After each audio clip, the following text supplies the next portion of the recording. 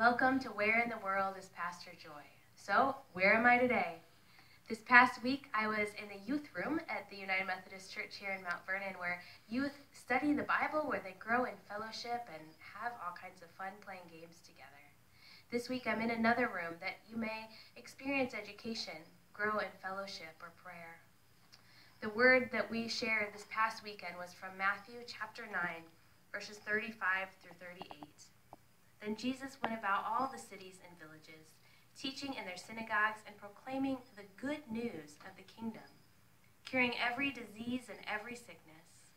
When he saw the crowds, he had compassion for them because they were harassed and helpless, like sheep without a shepherd.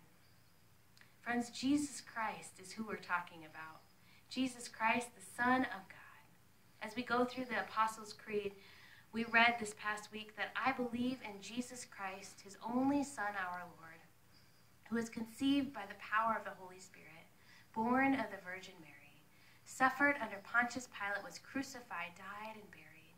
He descended to the dead, and on the third day he rose again and ascended to heaven, and is seated at the right hand of God the Father.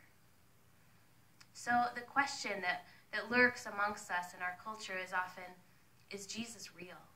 But the real question, most people acknowledge Jesus' existence as a historical figure, as a teacher, as a prophet. But the question then remains, was he truly the Son of God? Did he truly save us from our sins and redeem us? Did he truly act and do all of these good things of healing every disease? I believe that he was. That is what we teach as a Christian church universal. We believe in Jesus, his only Son, our Lord.